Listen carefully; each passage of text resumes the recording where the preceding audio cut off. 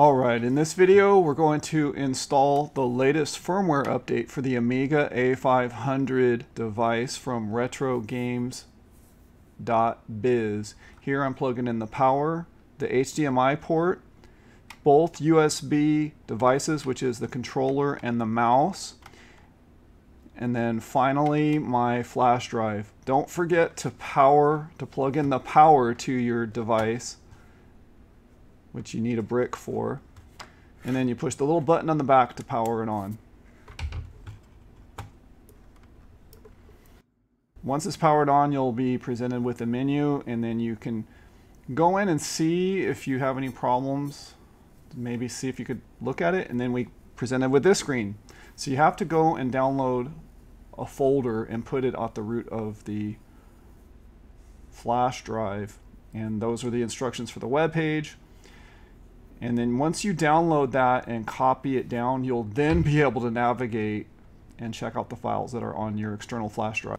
The flash drive has to be formatted FAT32 for it to work. It's similar, the whole process is similar for the C64. So basically we're going to take a copy of that folder, paste it up to the flash drive right here is what I'm doing, and then switch back to the A500 Mini, and you can see now I can get to the folders on the flash drive,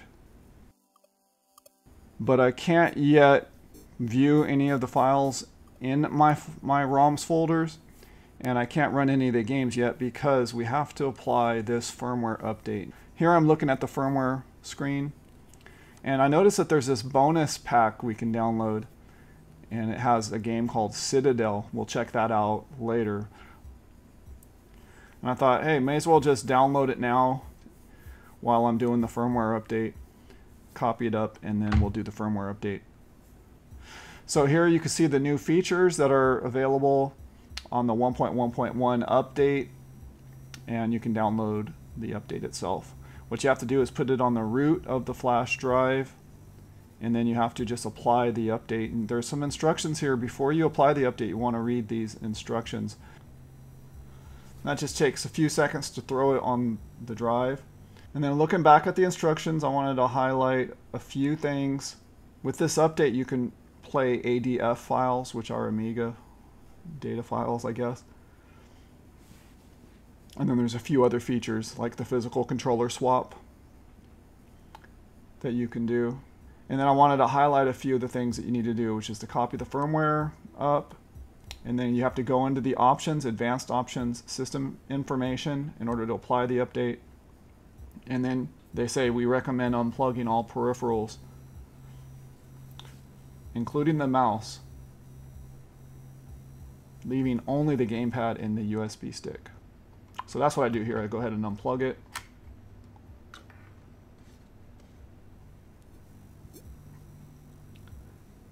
And then I went ahead and said, okay, let's go do the update. Go into the options, advanced options, system update, and I'll hit the update. This part I sped it up a little bit, double speed. It does take a little bit of time.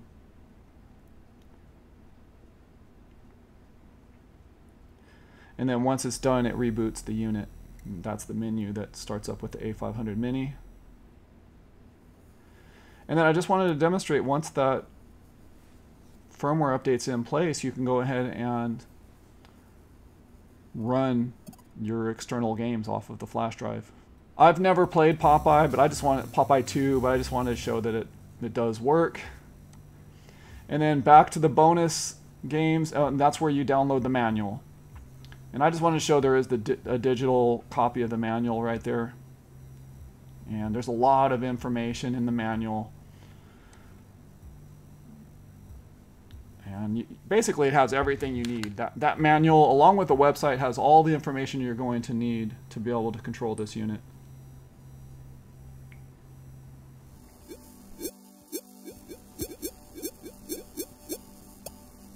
And then finally, I just wanted to show, once you've loaded the bonus game pack, you can play Citadel.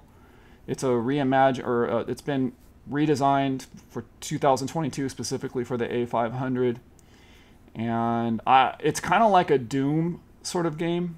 I'm not very good at it, so I only showed a few seconds of it.